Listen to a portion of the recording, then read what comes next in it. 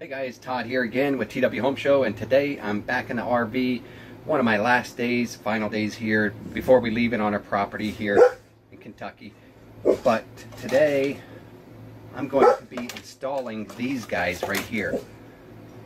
These are LED puck lights, and they come, it looks like a set of 6 of them I got here.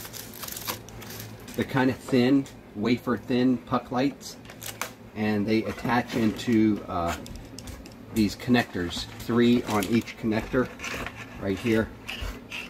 So I got 3 coming out of this connector, 3 coming out of this connector, and it goes into a 12 volt conversion from 110. But I used a fuse jumper underneath my dash here in the front seat there, right at the kick panel, and I got a fuse jumper in there, and I'm going to pull off 12 volts from that fuse box to power these 12 volt lights. They do come with double-sided sticky tape you can mount them with, but I think I'm going to mount mine with the screws that come with it.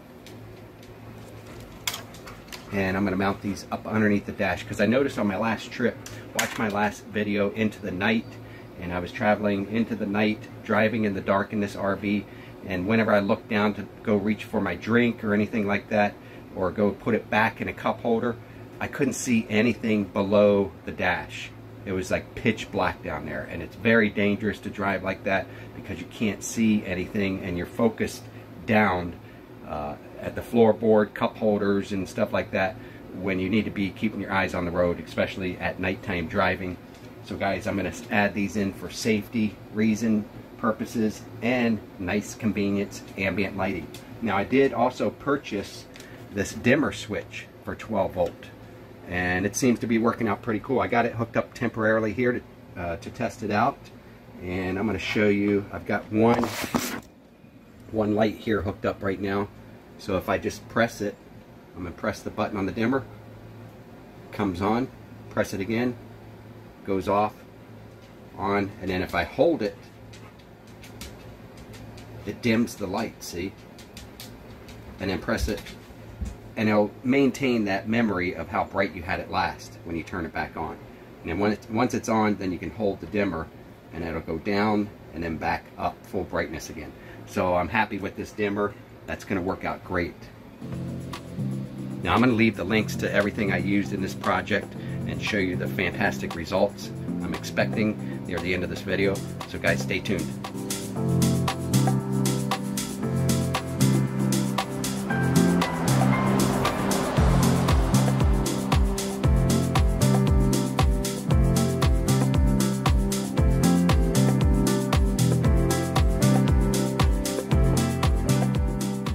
Alright guys, these are the fuse jumpers I got. They look like that. Mini APM blade fuse holder. And I'm going into that fuse box, that fuse panel right there. That's where I'm tying into. I've already got one in there at the top right, as you can see, with my lead coming off of there. And that's where I'm going to tap my power from, right below the driver's steering wheel. Oh, look who took my seat. During the middle of my project, Carly Buggas, you're in my seat. Daddy's doing a project right now. Her mommy just left for the store and she's waiting for her to get back. And there's Brandy, taking a rest. Right, Brandy Butts? Yeah, she's taking a rest, looking out the door.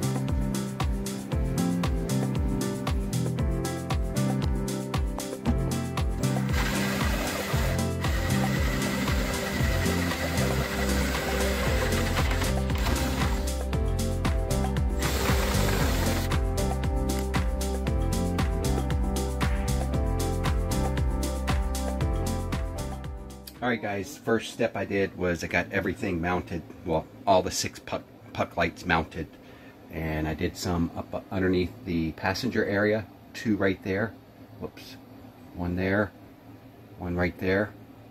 I did 1 also right here, underneath or above the center console right there.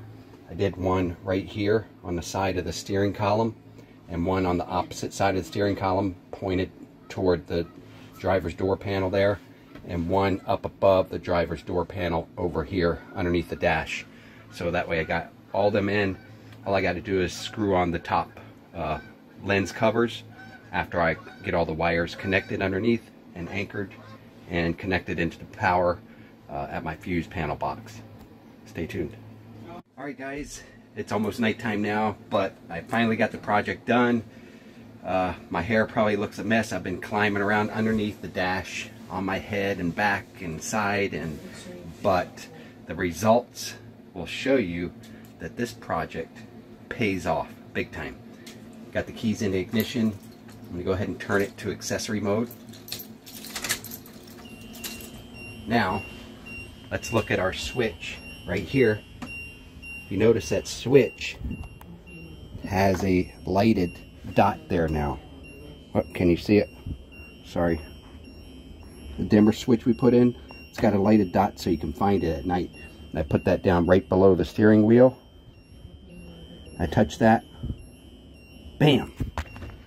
Guys, look at all the lighting underneath there. It's going to be so cool. And even over on the passenger side,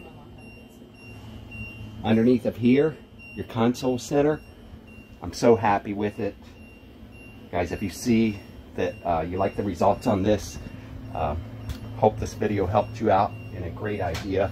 I'm going to get you some more looks at this and we'll show how the dimmers work on it as well.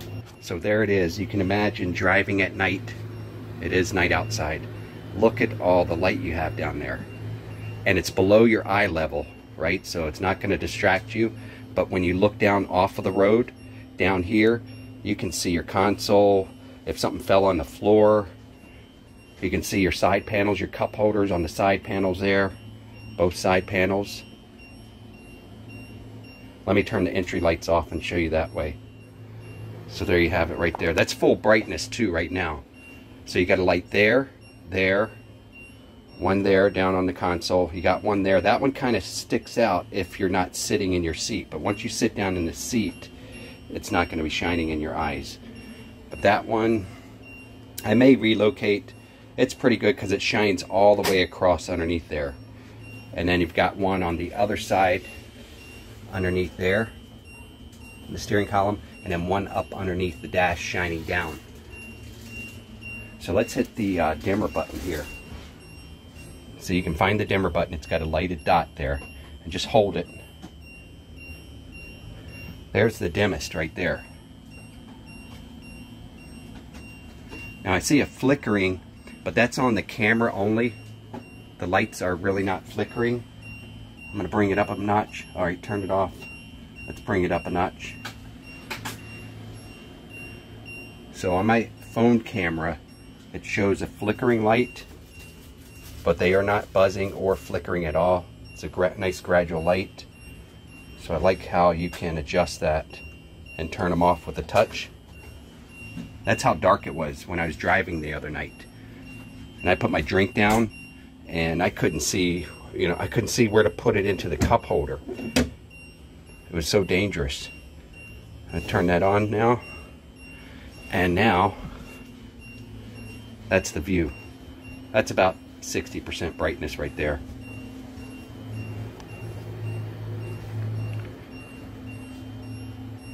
So guys, thank you for tuning in again to another one of my videos. I hope this one was helpful to you.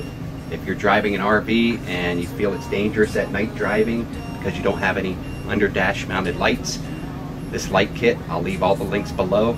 This one's working great, as well as that dimmer switch. With a touch, you can dim it or turn it off and on. Guys, I'll see you on the next video. Just remember, I will be there for you, baby. Remember, there's nothing out there to get you. Don't forget it. When life feels lemons, just remember. Just remember. Just remember.